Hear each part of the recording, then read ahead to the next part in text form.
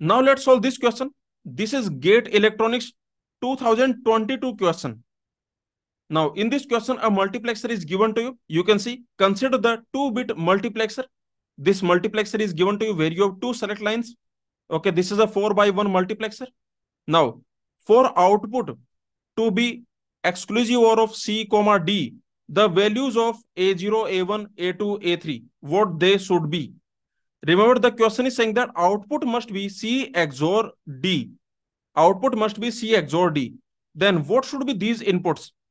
What should be these inputs? So that is quite simple. You can see that is quite simple because this we want XOR. Output should be XOR. So you can see these inputs you can see I0, I1, I2, I3, these input data lines, these should be 0, 1, 1, 0. Okay, so your answer will be 0, 1, 1, 0. That will be C.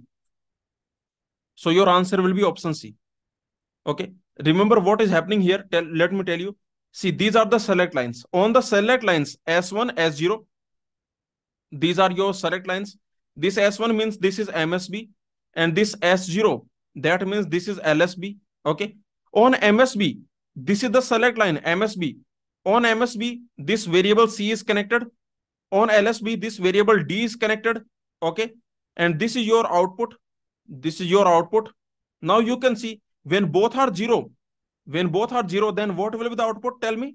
When both are 0, these two select line, if you apply 0, 0, if you make both of them 0, 0, okay, means C0, D0, then in this situation, remember, this I0 will go to the output.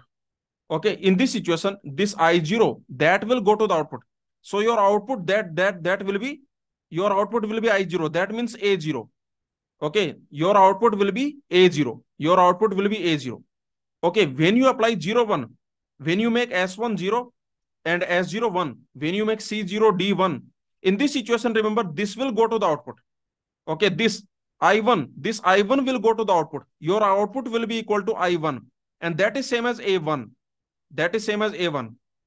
Next, you can see when you apply 1, 0, in this situation, remember, on the select lines, if you apply 1, 0, then this I2 will go to the output. Your output will be I2. That is same as A2. Okay. And finally, I can say, if you apply 1, 1, then in this situation, this I3 will go to the output, and I3, that is same as A3. Okay, I3, that is same as A3.